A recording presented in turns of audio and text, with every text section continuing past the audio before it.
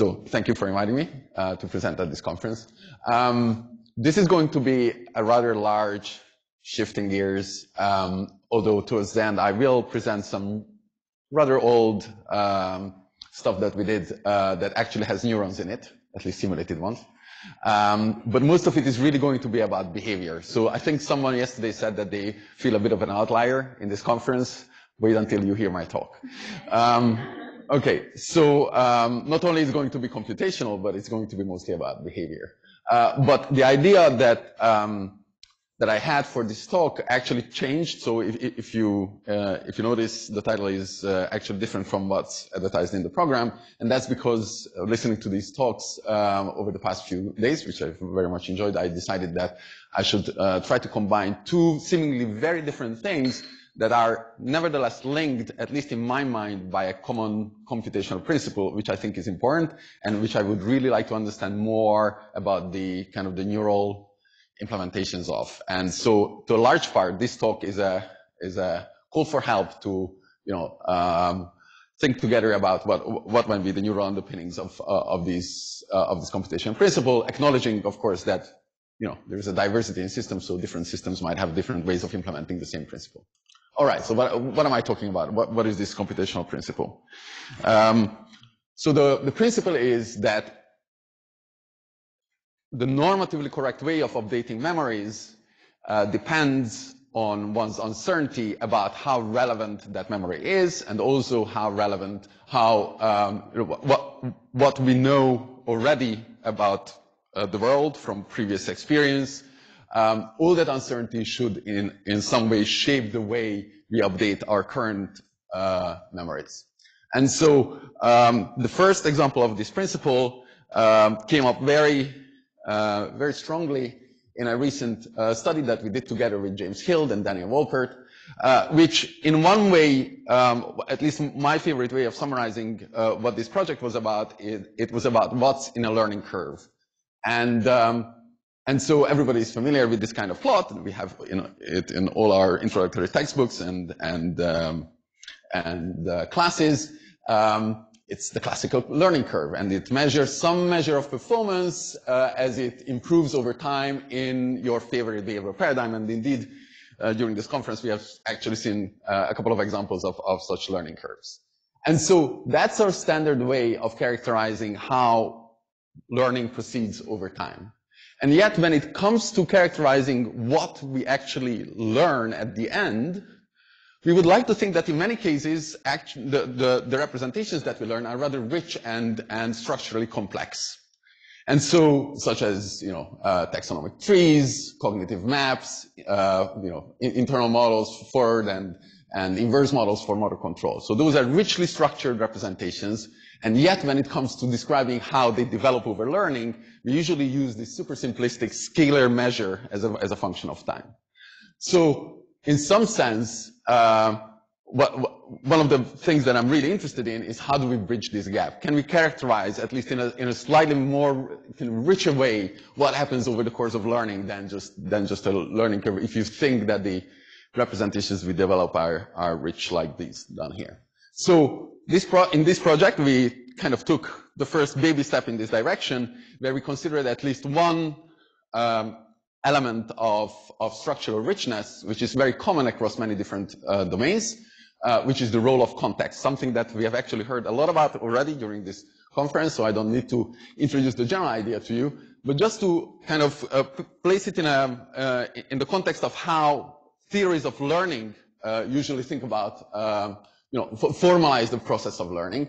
Some of the most standard and, for very good reasons, most popular models of learning really have a mathematical form, such as the Raskola-Wagner rule or any other instantiation of what is sometimes known as the delta rule, is that there is an actual weight, some sort of a memory trace that is being updated over time, and it is this weight that is directly being expressed in behavior. And we might have some other constants, such as learning rates, and the important component here is that these weights are being updated continually over time as a function of the observations that the animal makes. And also as a function of its own predictions, so that prediction errors would be, in this case, prediction errors would be driving this learning. The details, the mathematical details of these rules are not really important. There are many other instantiations in motor control, the Kalman filter, but also in animal learning later on. The Kalman filter has been suggested as, which can be seen as a kind of an interesting variation but which nevertheless shares the same underlying idea that you are continually updating these weights that directly represent the strength of the memory. And here, for example, you would introduce an additional parameter, which is sometimes called the retention rate, and then even newer versions, such as the dual rate model, which has been incredibly influential in the field of motor control in particular. And I think actually Stephen, the model that he talked about has a lot in common with this particular model. This can again be seen as yet another variation on the same theme, where now you have two of these processes, a slow and a fast process, with different retention and learning rates. What is common in all these models is that there is an underlying implicit, sometimes explicit assumption that performance is nothing else than a sum of memory traces. At any point in time, your performance is just summing all the memories that, the effects of all the memories that you have stored. Therefore, the learning curve is nothing else than the reflection of the updating of these memory traces. And at any moment in time, computationally, the problem of how to update your memories is kind of trivial. It's clear and obvious which traces need to be expressed and updated. Either all of them need to be updated, or whichever needs to be updated is unambiguously indexed by stimuli, such as in the Rescola-Wagner rule. So this is the starting point for us, and what we were essentially trying to see is how well these ideas generalize to a slightly more complex scenario when you might actually have uncertainty about how different memories might be relevant at any moment in time. And so really these ideas, although the actual study we did was in the context of motor control, but really these ideas are quite general, and recently we published a review paper where we tried to kind of unify kind of ideas and the very terminology that different fields use to describe different effects, different but analogous effects, using the same shared underlying theoretical framework. So in field conditioning, for example, you would have an animal. We have already heard several examples of field conditioning in this conference, so I'm not going to give you the details of that. But the idea is that there is some common elements that are important in all these paradigms. You have a sensory cue, such as the appearance of the Skinner box. You have a state, for example, whether the tone is played or not. You have an action. In classical conditioning paradigms, we don't usually think about the action the animal takes, or at least it's not relevant to what's going to happen to it. But nevertheless, it's always taking some actions. There's some feedback, which of course is very relevant in a field conditioning paradigm. It's the presence or absence of a shock. And then, importantly, there are contingencies, and the contingencies are what the experimenter sets up in determining the statistics of sensory cues, states, feedback, and actions. Some of these statistics are directly controlled by the experimenter. Some of these will also depend, obviously, on the subject. But the important thing is that different contexts are characterized by different contingencies. And so, in a contextual field conditioning experiment, you have, for example, two different contexts. We have seen just before experiments with many more than two contexts, but the simplest variant would have two contexts, context one, context two. In one of them, the tone leads to shock. In the other one, it doesn't lead to shock. And so these are the common elements that then generalize across many different domains of cognition and context-dependent learning, which I'm not going to describe right now. But instead, what I will focus on for now is the domain of motor control, where the action that participants are going to take are going to be actual movements of the arm. The feedback is going to be their motor errors when they are interacting with a particular force field, as you'll see.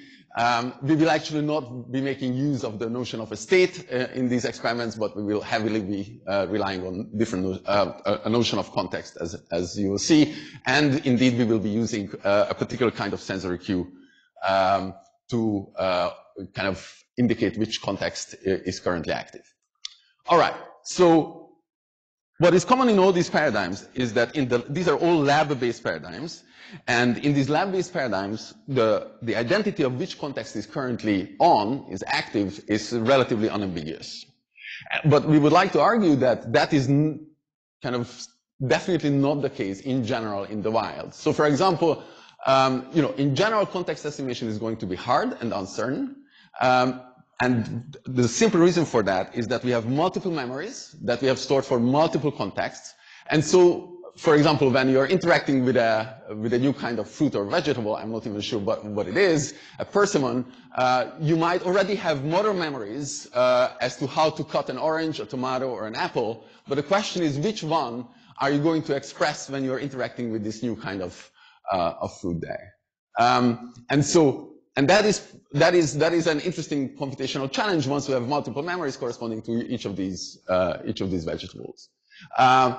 Similarly, when a mouse meets a ferret in the forest, now when this is a new encounter, it needs to lay down a memory. The question is, how does it store this memory? Does it update its memory of the forest in general, the particular clearing, the chirping of the birds?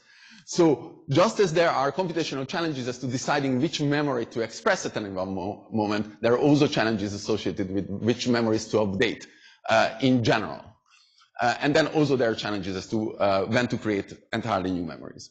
So the model that we have developed with James and Daniel tries to come up with a unified and principled approach to address all of these computational challenges. But today I'm really, given the title of the session, memory updating, I will really be focusing on this particular aspect here. And if you're still here next week, the very last day Daniel is probably going to talk about the other aspects of this work as well. Okay, so how do we formalize this general computational challenge of not being sure about what context is active and how to process memories based, given that sort of contextual inference?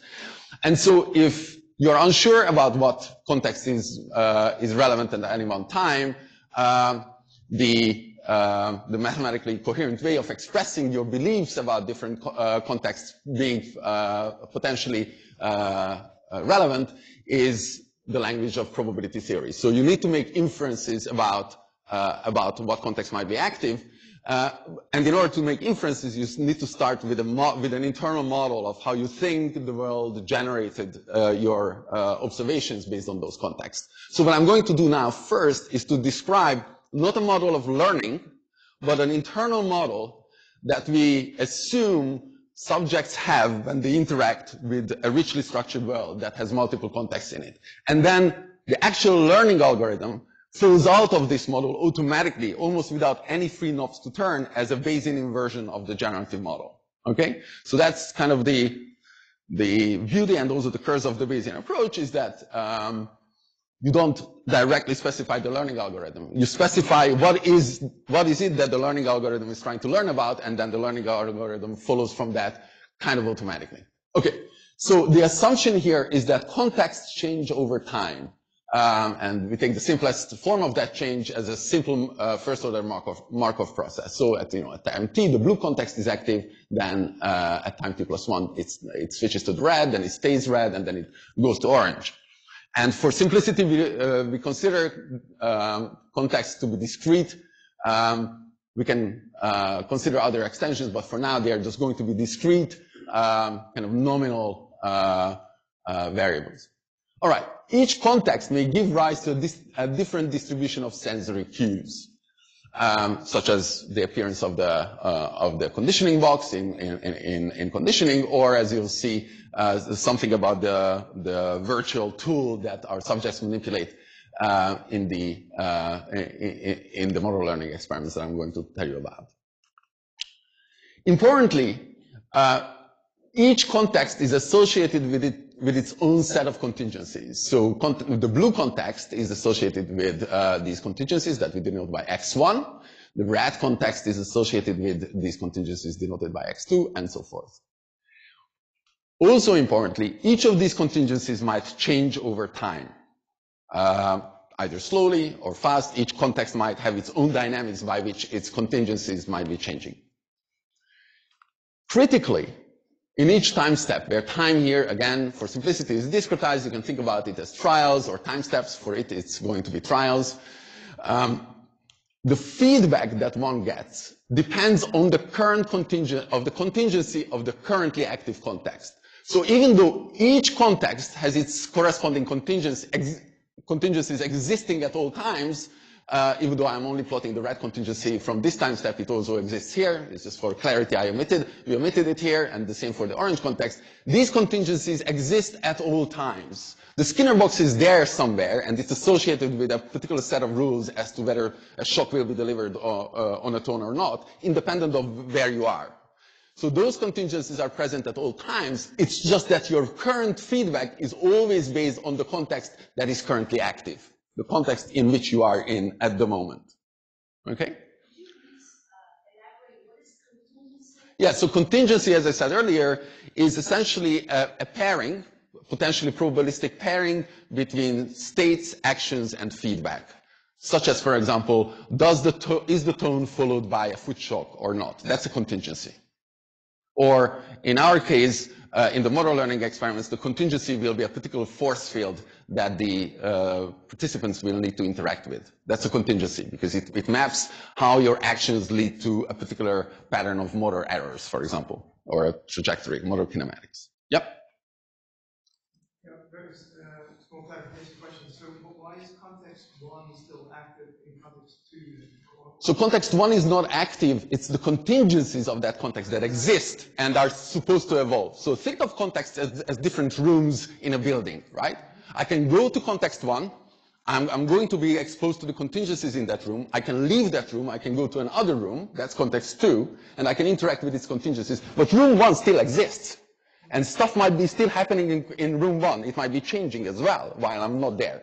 So that's the metaphor. That might help to explain how we think about context and contingencies. Because then you might go back to the blue room. And then I can go back to the blue room, and I will suddenly be exposed to the contingencies that have always been there. And that's going to be critical, because that means that once I infer that I'm back to the blue room, I should be able to pull out my memory of what's been going on in the blue room before. Christine, you had a question?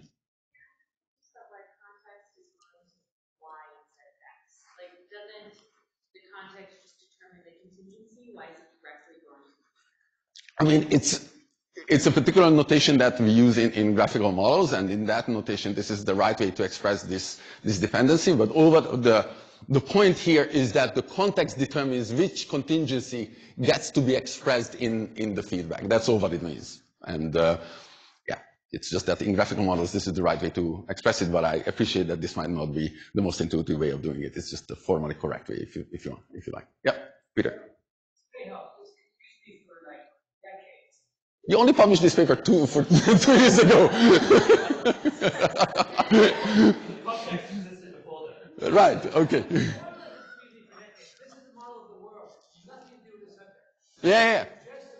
Yeah. So that's what I tried to explain at the beginning. This is how the subject thinks about how the world might work, how the world might generate its observations, sensory cues, and feedback.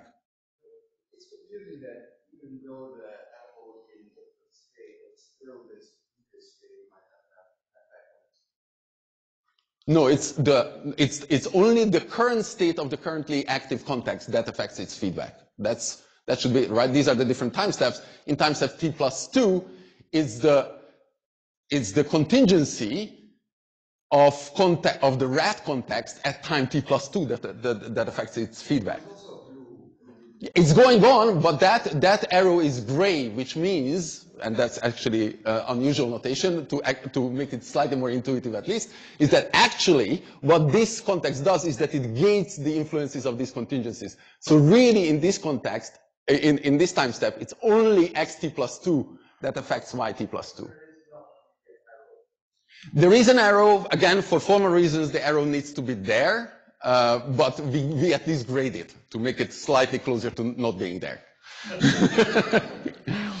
There's a clash between kind of general intuition and how these models are how the graphical models are supposed to be drawn. Yeah. Mm-hmm. Miguel.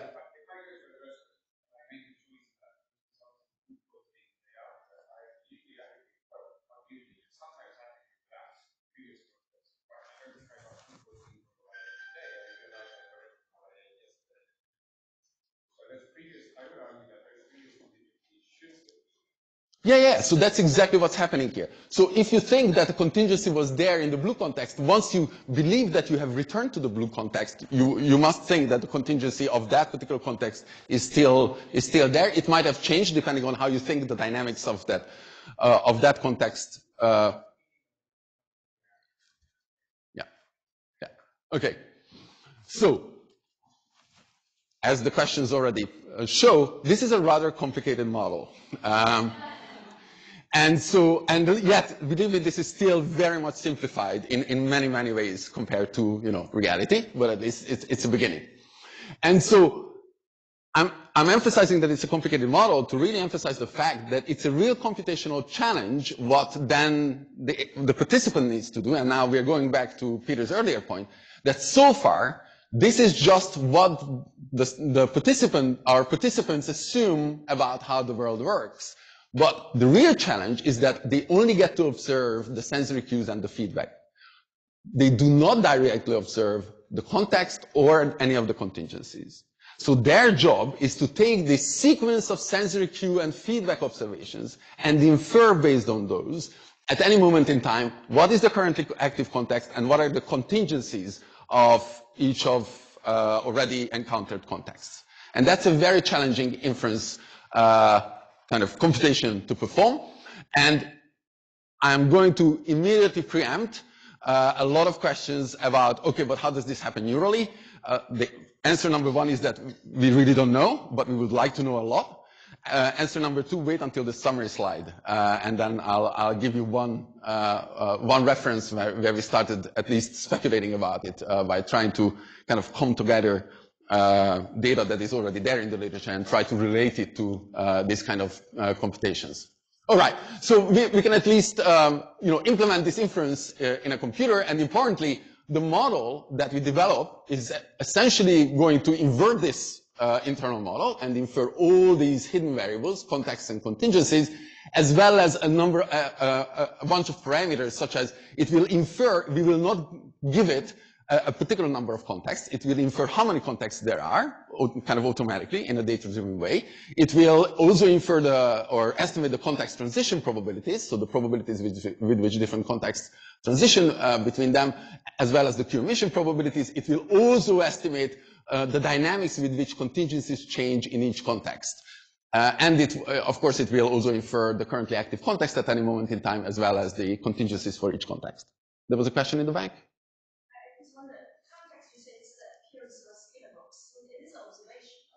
No, the context, that's the sensory cue. The sensory cue is the appearance of the Skinner box.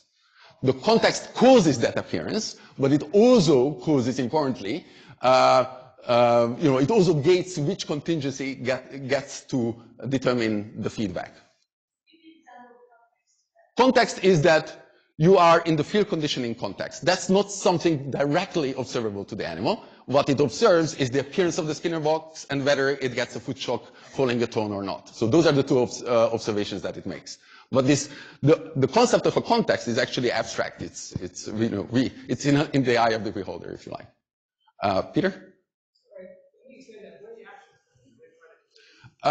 So we don't model actions directly in this framework. They are kind of implicit in there, in that the feedback also depended on your action, but the action is always observable in this framework, so we don't model it directly. Mm-hmm. So the sensory cues are going to change points of No, so here they could, but for simplicity we assume that the sensory cues are actually the distribution of sensory cues is static within each context. We could extend it such that it's also essentially part of the contingency and therefore is also allowed to change. Yeah. Okay. So how do we perform this inference? And again, what I would like to emphasize is that now I'm going to kind of describe it as an algorithm, but really this algorithm is not a specific choice. Once you say that, okay, I want to infer these variables up there based on these variables down here, you don't have freedom to choose what exactly you're doing here. That's essentially you are bound to follow the rules of probability. Of course, the actual implementation will include a lot of choices, but none of the things that we have tested so far empirically depend on those very specific algorithmic choices. Okay, so the way to understand how now learning happens in this model is that, to break it up to different time steps. So in each time step, you already have carryover from the past previous context estimates in the form of a distribution, probability distribution over contexts that essentially tells you how probable you think that you are currently in context 1 or context 2 or a yet unseen context. And then you update that distribution based on the sensory cue that you get in that time step.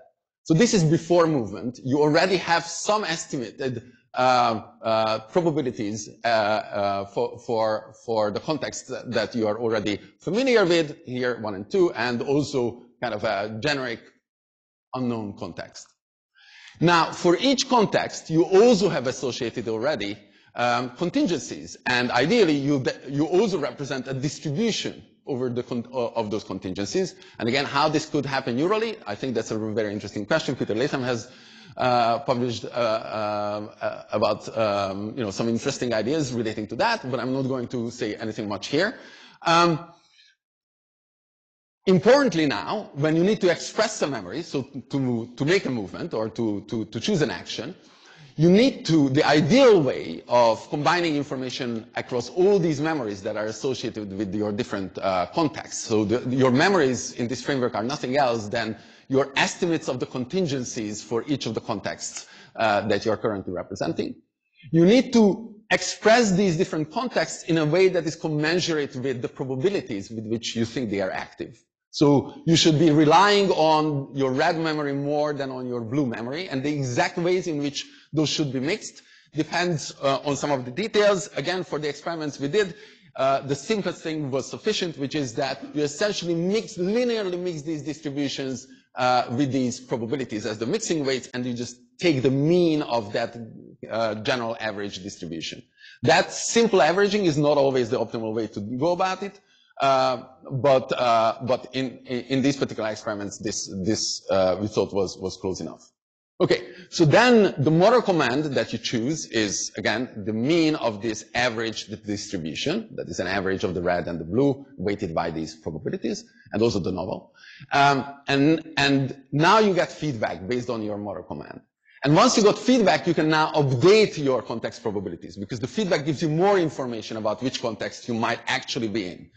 And so in this example, which is obviously just a cartoon, suddenly you think that, oh, maybe this is a novel context. And then something interesting happens. If the probability of a novel context is increased, you should, with that exact probability, you should also consider that maybe you are now, that you should instantiate a new context, context 3. So that's memory creation. And once you instantiated a new context, you should also start estimating the contingencies that go with that context. But yeah.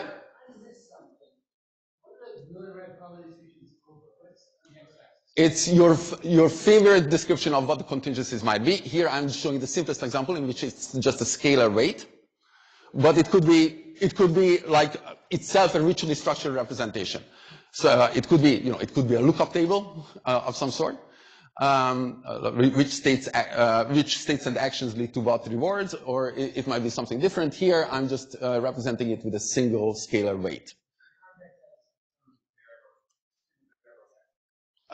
Yeah, so there is a contingency, and in this case, and again, in the experiments we are going to look at, the contingency can actually be described by a single scalar variable, and I'll tell you what that is. It's essentially the direction of the force field that we expose our participants to. It's not a synaptic way. I mean, it could be implemented in a synaptic way, but this is not what we mean here. But the feedback is also clearly determined only by the x-axis. The feedback is what? The feedback that in the end will be taken, it's determined by what's on the x-axis. The feedback is determined by the environment. That's a weight. That's a weight. The feedback is a piece of external information that you get from the environment, and then you take that into account in order to update your estimated probabilities of the context, and in the next step, you're also using it to update your existing memories.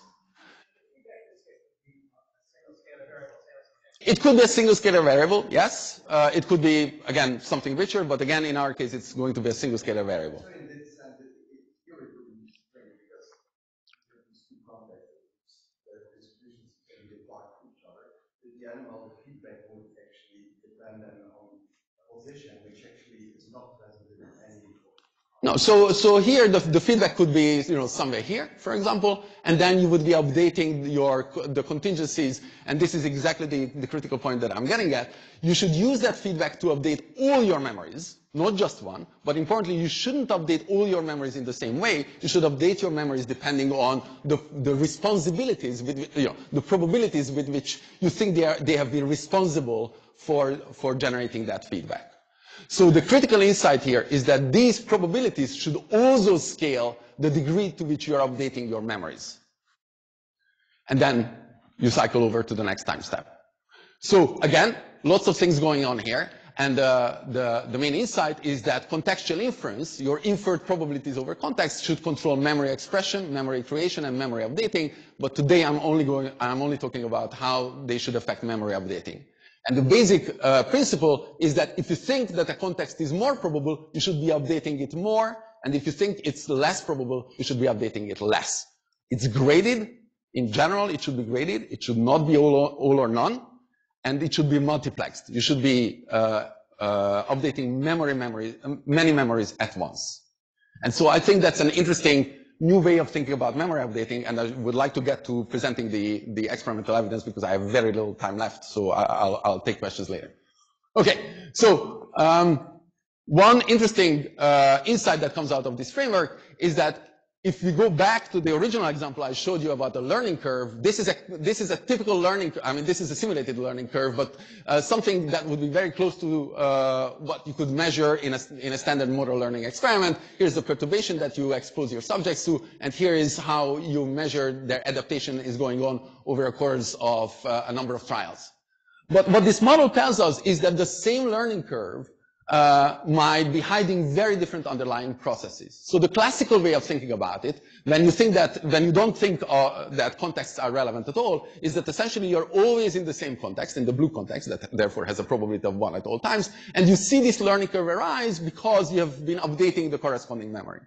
But actually, this model tells you that something completely different might be going on. You might have already inferred based on previous experience that there's two contexts associated with very different contingencies, and all what happens is that you gradually infer that the red context is active rather than the blue context, but you're not updating any of the memories associated with those contexts. And of course, it might be some mixture of the two as well. So we call this proper learning because it's associated with the actual updating of a memory trace. And we call this apparent learning because there is no updating of any particular memory. It just appears to be learning because you see a learning curve like that. And that's a fundamental insight that comes out of this model, which we have also tested experimentally, which I'm also not going to tell you about, but you'll hear about that from Daniel later. Okay, so finally, to the empirical part of the work, which of course was all by James and Daniel, because I'm just a theorist. So the standard paradigm that they are working with is a kind of a dynamic force field learning paradigm, where participants are manipulating a robotic manipulandum that can both record in fine detail their movements and the forces they exert on the handle of the manipulandum, and also expose them to different artificially constructed force fields. And the task is very simple. They need to reach ahead to a target that is 10 or so centimeters ahead of them by doing a quick forward-reaching movement. And so in the simplest case, there is no force field, so subjects can very quickly adapt to doing that. But of course, when it becomes interesting is that now when we start exposing them to a force field through this robotic manipulandum, and the force field might be a counterclockwise force field, which we will call P+, or a clockwise force field, like a curl force field, which we'll call P-. And of course, which one is P+ and P- is balanced across subjects, usually. All right. Importantly, we also have channel trials where whatever the subject does, they will actually reach straight to the target So they will have no motor errors. They will have no observations of these motor errors. But we can record the forces with which they bump into the walls of that simulated channel, which we simulate using the same equipment. Okay, so in these channel trials, we can measure the force, therefore, that the participant exerts, and we can compare that to the ideal force that would be ideal for counteracting the particular force field to which they have been exposed. And so then, this is potentially very rich data, but we will compress it into a single scalar quantity of measure of adaptation, which essentially just tells us, how big is this bump relative to the ideal bump. So here it would be 0.3, and then over a course of experiment, we can use several of such channel trials to measure the degree of adaptation, and we can plot that as a function of time, or trials in this case. All right. So using this general paradigm, we can now start testing the general theory of memory updating, and in particular that it should be it should be controlled by uncertainty about context. And so this is a classical model of memory updating in so-called state space models that have a single context, but again, the dual rate model would kind of conceptually be very similar. And the idea here is that you update proportional to the motor error that you are making and some Kalman gain. What this model adds to that is that there should be essentially a third term which corresponds to the responsibility of the current context. So you should be updating depending on how responsible you think that particular context was for your observations. And you should be updating the memories for all your contexts in that way. So all memories should be updated proportional to their responsibilities. And so we are going to test this principle by introducing our subjects to two contexts. The sensory cue is essentially which control point they need to get to a particular target, whether it's on the right of this virtual tool or to the left, but importantly, the actual movement they need to make is exactly the same in both cases. It's just whether they think they are controlling this point to that target or that point to that target that defines the context. And we also pair these sensory cues with two different force fields, just as I told you before, P plus and P minus. We expose them to these two contexts in random alteration. And then we can measure how well they adapt, and they adapt fairly well to both. So we are here averaging across how well they have adapted to both fields, and they learn reasonably well. It's importantly here the time axis is blocks, and actually what I haven't told you yet is that at the beginning of each block, we wash them out by using null fields, and the reason for that will become clear in a moment. So actually in each of these blocks they have to relearn, and it's a kind of an interesting effect of saving that you can see here, that over time they improve how well they can learn, even though the washout baseline is roughly constant across these blocks. Yeah? The cues are unambiguous here. The cues are unambiguous, yeah. Yeah, so here, just wait a moment. Here, there should be no difficulty for them in inferring the context. Of course, at the very beginning, they don't know what these cues mean. So at the very beginning, they might have uncertainty as to which context they are in, but after some while, they should learn that indeed, this control point is always, unless they are in the washout phase, is always associated with P plus, and this control point is always associated with P minus. So it's totally deterministic so far. Okay, so now what we do is that once we wash them out, we use triplets of trials where the first and the last trial is a channel trial with the sensory cue relevant for context 1. Okay? And in between them, we sandwich two kinds of trials, either a P plus 1 trial, so this kind of trial, or that kind of trial. And that allows us to see, because here and here, we are in both these channel trials, we are using the sensory cue associated with Q1 that allows us to measure how much the memory for context 1 has been updated as a function of the experience that the subject got in this single trial. So we call that a measure of single trial learning. Okay? And so when we do that, we can see something that already begins to look interesting. What you see here is that in the beginning, they actually seem to be updating the memory of context 1 on both of these kinds of trials. which is consistent with this idea there is more uncertainty at the beginning of the experiment about what context is what. And then later on, these curves really diverge, and they seem to be only updating this memory on the blue trials and not on the red trials.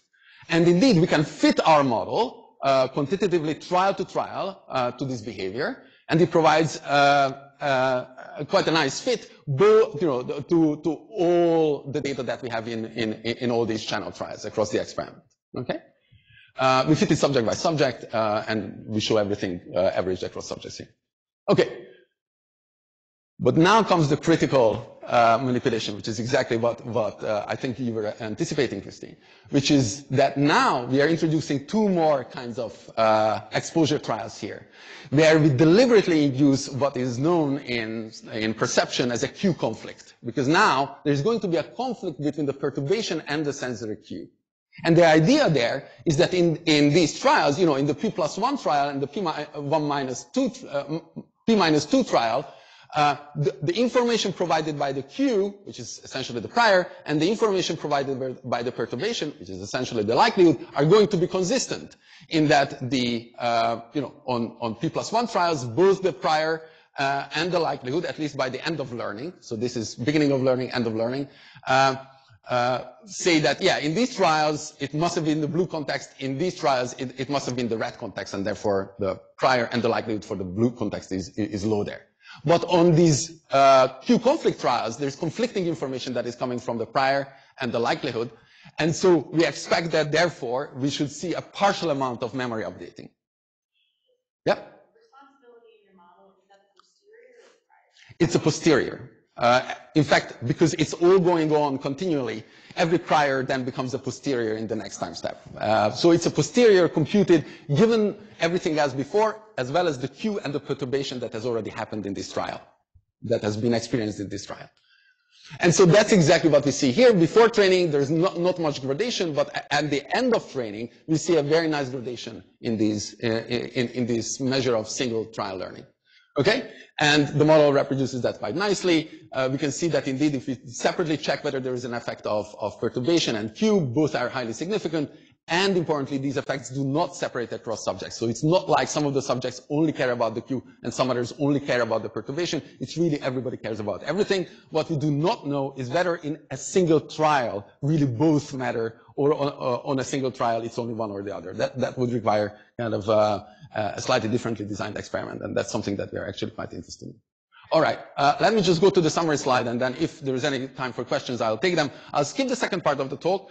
It was supposed to be like a plug-in for a perspective, so I might come back with that during the perspective session. And I'll just go to the summary slide straight.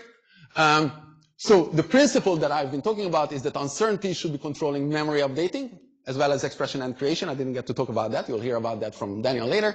Contextual uncertainty specifically should drive the processing of context-specific memories, their updating, expression, and creation. We had some new experimental predictions in motor learning that we tested experimentally. We think that these principles actually generalize across many different domains of cognition and context-dependent learning. And we have started working out, how this framework might be relevant for these different, at least for a couple of these different domains here. It suggests this fundamental distinction between apparent and proper learning. It also suggests a distinction between within and between context volatility.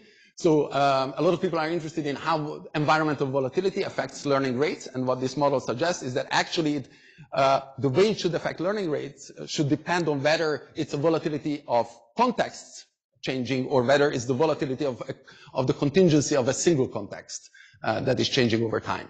And it should have different effects or that should be observable in behavior. More on all of that from Daniel next week.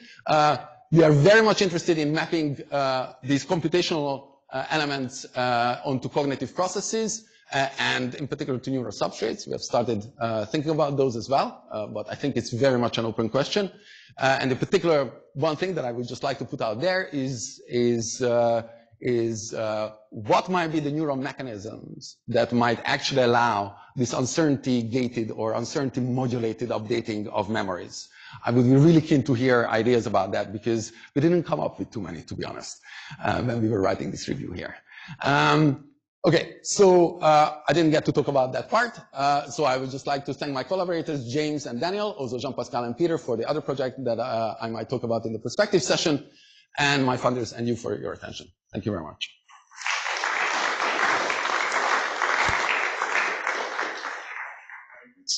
Thanks a lot, Mate. So unfortunately, with this session, we're out of time for questions, but we can take more questions from Mate in the discussion and perspective section. So now we just switch context to the break. We'll come back at 11. And again, if you do want to add something to the perspective slides, this is a good chance to do it.